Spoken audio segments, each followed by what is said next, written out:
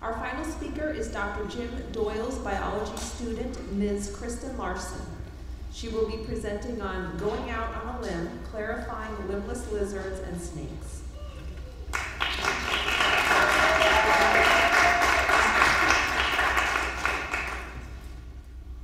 All right, thank you everyone. My name is Kristen Larson. I also go by K2, and it is an honor to be speaking for the 25th anniversary Mancini Science Symposium. For some of you who may know, I am actually an alumni of PBCC as of this semester. So this is really important for me. This was actually a project I did last spring in 2018. So I'm really excited to be sharing this with you because I've been kind of waiting to share it with someone at some point in a very formal setting. I really like reptiles, so I'm excited to be talking to you about this today. I hope after this, if you're not a big fan of snakes, maybe you will be afterwards. So we'll kind of go into that a little bit as we're getting started. I have a quick question for you. I'm going to try and trick you here. I want you to raise your hand if you think that this is a snake. Anybody? Okay, I see a couple hands. How about this? Okay, a lot more hands. And how about this? A couple hands as well. All right, so I didn't really fool a lot of you. Some of you picked up on my little tricks here. Going back real quick, this is actually a legless lizard. This is Anialocultra. It's the California legless lizard. This is a snake, so a lot of you guys realize that. You saw through my tricks. And this one here is also a legless lizard. So you guys are really smart about your reptiles. I'm really proud. This is very exciting. So what I did last year, I was in Dr. Doyle's Biology 182 class, and I completed this project as part of the honors project. What I was looking at was, we know that there are physical differences, as a lot of you guys picked up on, differences between legless lizards and snakes. So what I wanted to look at was, does genetic evidence support the morphological evidence between legless lizards and snakes? So what I'll talk to you about today, starting off first, we'll go through those morphological differences, the couple most obvious ones. There are a lot of different differences. You can really get into the nuances, but I'll show you some of the basic ones that I really focused on. And then also we'll talk about the methods that I used for my research for my paper. And I'll show you the actual results that I was able to come up with. And I also wanted to talk to you guys about the limitations of my study, because truly what I was doing was not any sort of groundbreaking research, but it was really an opportunity for me to get some experience with just genetic studies and understanding genes a little bit better, and also understanding them in the context of putting together evolutionary relationships in the form of a phylogeny tree. So as you guys saw earlier in this presentation, we saw about the evolution of the human origins. You saw what was called a phylogeny tree that shows evolutionary relationships as creatures evolve over time. So that's a little bit of what I was kind of working with the genes as I was looking at them. So first we'll kind of talk about the morphological differences between snakes and lizards. How is it, we knew long before DNA evidence that there are distinct differences. Legless lizards are not snakes. There's a difference. How do we know this? So as you can see here, we've got a couple. These are kind of the three main defining characteristics that you can really look for, especially for someone that is not very familiar with reptiles.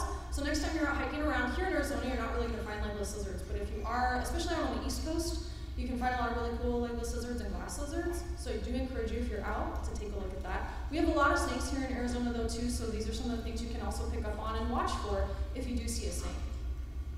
So with lizards, as many of you know, especially as young children, if you've ever chased lizards or tried to catch them, they can drop their tail. This is called caudal autotomy. This is a defining characteristic of lizards. There are exceptions to the rule. I won't go into it too much, but basically there are some lizards that don't drop their tails. Gila monsters, for example. So if you see a Gila monster out, don't touch it. It's illegal, but they are protected, but they will not drop their tail. So theoretically, if you were legally allowed to grab that Gila monster, don't do it. They would not drop their tail. So there are some exceptions to the rules, but when we're looking at these legless lizards that I was analyzing, this is one of the defining characteristics that differentiates them from snakes. There are no snakes that drop their tails, as far as I'm aware. I believe all snakes lack this ability entirely. Lizards also have eyelids, just like you and I. They have an upper and lower eyelid they can close, so when they're sleeping, they close their eyes. Snakes don't have this. So snakes actually, at some point in time, evolutionarily speaking, they had eyelids. Those two eyelids closed and became a translucent membrane. So now they're looking through what used to be their eyelids, but is now just a specialized scale that gets shed with their skin. So it's definitely something, if you look at it, you're not going to say, oh, that has eyelids. They can't close their eyes. So when they're sleeping, their eyes are still open, and sometimes it can be a little bit creepy. If any of you have pet snakes at home, you know it's kind of hard to tell sometimes whether they're awake or asleep. And also external ears. So as you can see in this image here, we have a legless lizard that has, you can see a very clear external ear opening. So when you're looking at that, that is their ear. They're not like mammals, they don't have pinnae or ear flaps, but they do have that external opening that leads directly to the tympanic membrane. Snakes lack this. Snakes, as many of you know, snakes can't feel. They technically can hear, but they don't have an external opening for their ears. They still possess the internal capacity to hear things. That's how they sense and feel vibrations on the ground, but they're not going to have that external hole or opening that you're going to see. All right, so going into the methods, this is a lot of information, this particular slide, so I don't expect you to really look at it in its entirety, but basically what I did was I found, there's a paper that's already out there that shows all of Squamata. Squamata is the collection of snakes and lizards. They are evolutionarily very closely related, and snakes are in a way basically like those lizards, but won't go into the details there. This entire image here is the overall phylogeny of Squamata, snakes and lizards, all the way down to the species level. There were over 25 images because this was the overview, and then they go more and more in depth for each section. So as you can see, there's geckos, there's skinks, there's lacertids, which are like your wall lizards.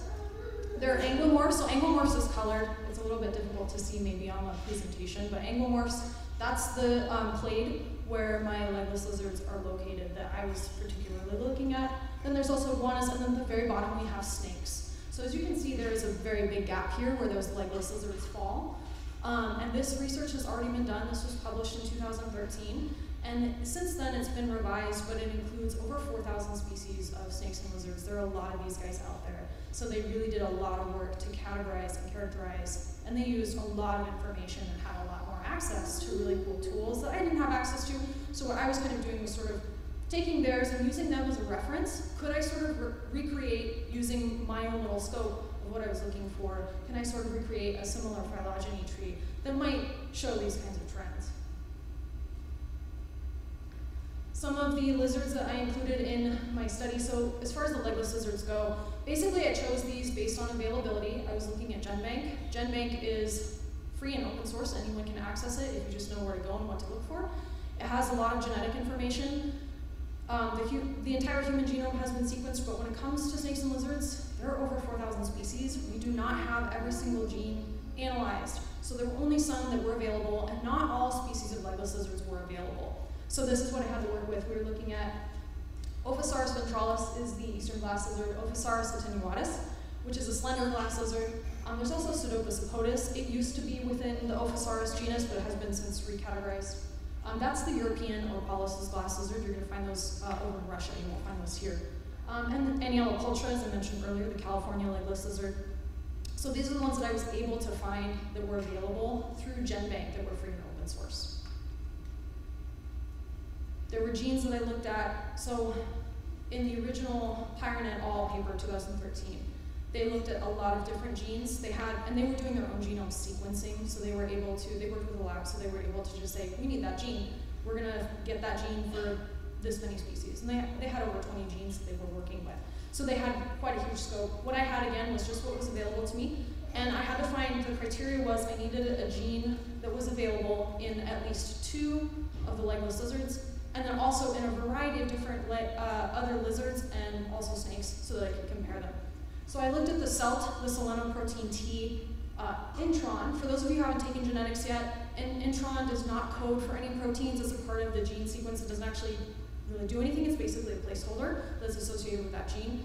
And I'll talk a little bit about why that was a non-coding gene that I looked at. I also looked at R35, which codes for a GCPR, protein coupled receptor. Those are involved, that protein that it codes for is involved in intracellular communication. And then the RAG1 gene, when I was first doing this paper, I actually didn't know what this was, but now that I've taken an immunology class since then, this RAG1 gene is involved in the development of B cells and allowing them to create antibodies in response to pathogens or vaccination. So it's really cool. I can talk whole lecture on that. It's really interesting. But these were the three that I had access to. So the bottom two, R35 and RAG1, they do code for proteins. So again, I'll talk a little bit more about why I kind of have a difference there. So as far as my results go, I did create basically phylogeny trees. So what I did was I took the genetic information, I had to reformat it a little bit. I took the genes from GenBank, and then I stuck them into the Clustal Omega program, which again, also free and open source, anyone can use this. And I created my own phylogeny trees and then compared them back to that original Hiron et al. Paper to see if it was following general trends. So this first one here, this is the celt intron. I color-coded it so it's a little bit easier to see.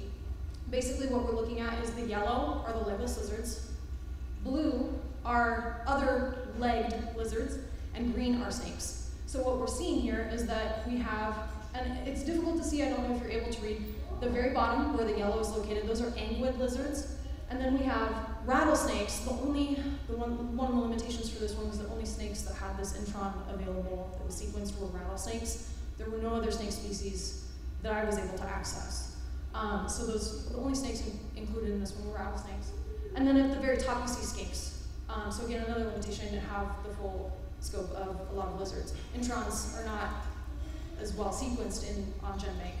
So what you can see here is it looks like it's kind of pairing. It did say, okay, yes, they're with lizards down here, but they're closer to snakes than they are to skinks. So basically is what we're seeing.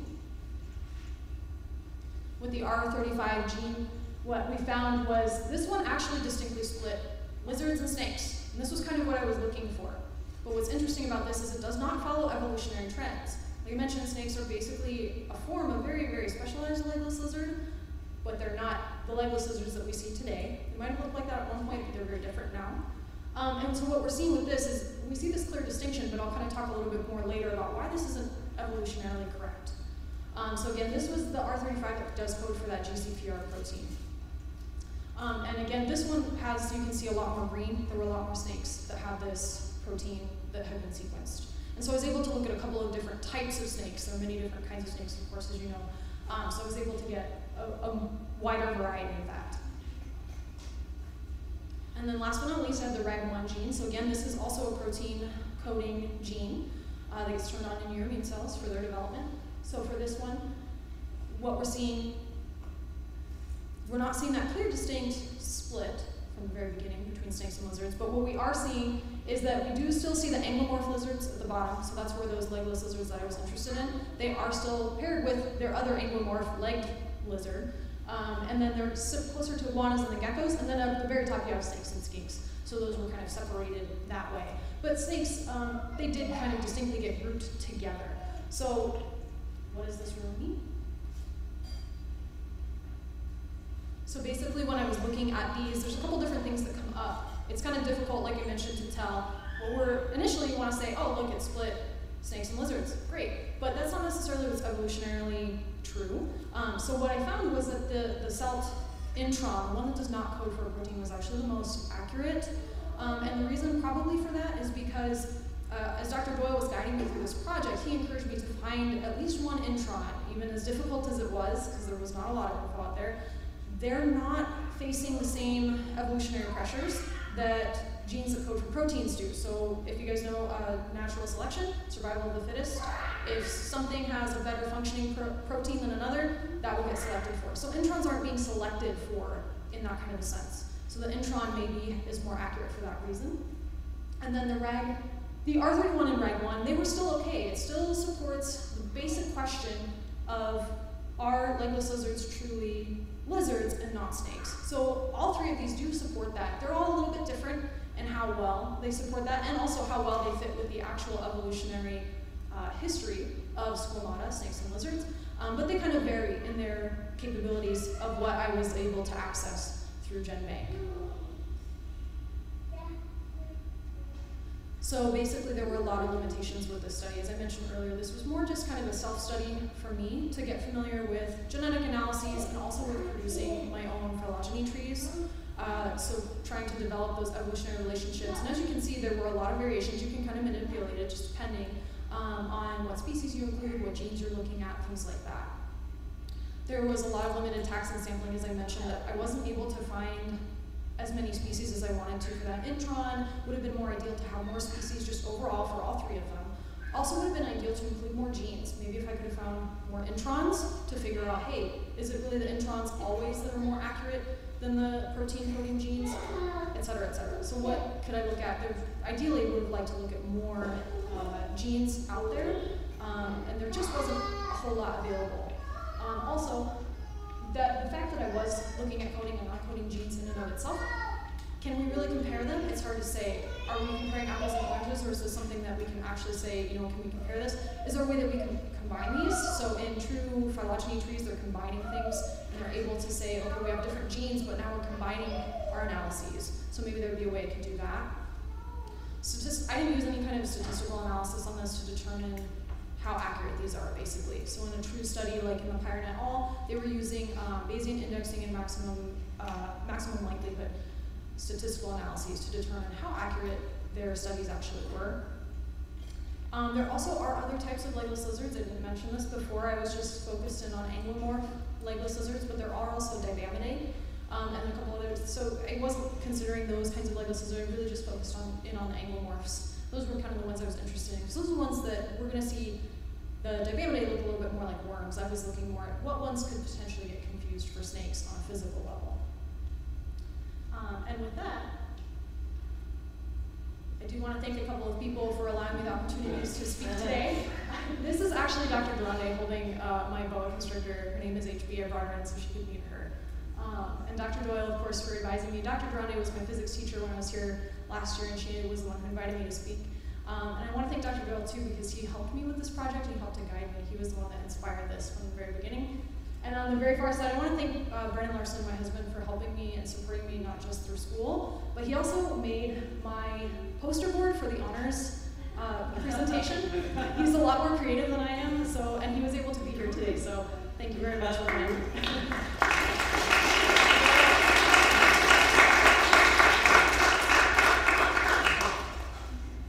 So as I mentioned, we talked about the physical differences, we talked about the methods that I used, we talked about the example that I was following, and also the limitations to my study. Are there any questions? Yes? So I have two questions. Can you get back to your rack one slide? So under this, is this suggesting that all legless lizards are anglomorpha, or is that not true? So the question was, is the rag 1 slide suggesting that all legless lizards are anglomorpha? Yes, the legless lizards I was looking at are all anglomorpha. That was just by my choice. There are Dibamidae, there are Dibamids, which I did not include in this study. So actually that would be one of the potential future possibilities, would be to see where would each of these three genes place those. So this is showing that, but it's by design of the experiment. Let's see. I know you had another part to your question. What was it? What sort of evolutionary pressures would guide legless snakes? So the question was, what evolutionary pressures would guide leglessness? I'm glad that you asked this. Fossorial lifestyle. So lizards become legless when they start to burrow more and they start to live underground. And that's true of snakes as well. Snakes originated, their common ancestor with lizards started out, the reason they became legless was because they started living underground in burrows, and legs are not really needed when you're just slithering through soil. So what happened was snakes became fossorial, and then nowadays, obviously, that's not just the case. We have sea snakes, we have snakes that are arboreal, we have snakes that are all over the place. That's because they eventually radiated back out into those environments. They did not start out that way, though. So it's the same thing. They're basically, I guess you could think of it as legless lizards re-evolving into a new type of snake, potentially, but we'll have to wait and see what those species end up radiating into. Other questions? No, a couple more? Yes? You talked a little bit about morphology, eyelids, ears, and things like that. Is there evidence on these legless lizards that they have legs? I mean, you can actually see where those legs were then. So the question was, morphologically speaking, is there evidence of the fact that these legless lizards used to possess limbs? And the answer is yes. I didn't look directly. I haven't worked with these species directly. I know Phoenix herb actually hasn't. I've worked with them a little bit, one of them, but in snakes, actually, there is also evidence. Some snakes possess spurs still, which is the remnants of hind limbs, and you can actually, on an x-ray, sometimes you can see the remnants of the pelvic girdle. In legless lizards, I think it just depends on which species you're looking at, but you would probably find the same thing, skeletally speaking, whether there be evidence of maybe a reduced structure, but it's still there, or something along those lines. I don't know, I haven't looked into that directly, but my guess would be yes, because we still see it in snakes too. Other questions? Yes? Your work you seem to pull out skinks and geckos as being distinct from other lizards. Was that also in the 2013 paper or traditional taxonomy? So the question was, Skinks and geckos being distinct from other lizards. oh yeah, so the question is, geckos and skinks seem to be distinctive from other species, including snakes, right? Yeah. And from other lizards, yes. So I'm actually going to back up real quick.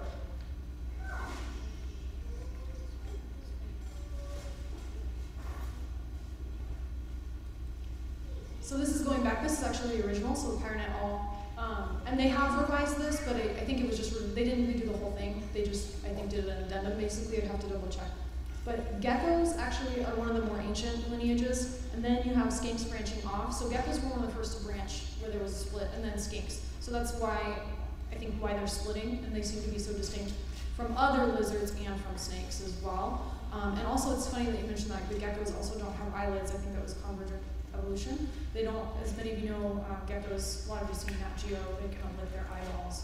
They don't actually have eyelids. So it's similar to snakes in that way, one of the exceptions to the rule. But they are truly distinct in the sense that they're the more ancient lineages. They split from other lizards further ago in evolutionary relationships.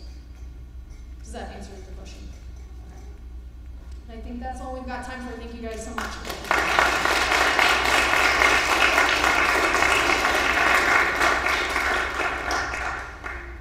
I'm going to ask the 7 speakers who are currently sitting to come back onto the stage so that we can honor you with a final round of applause.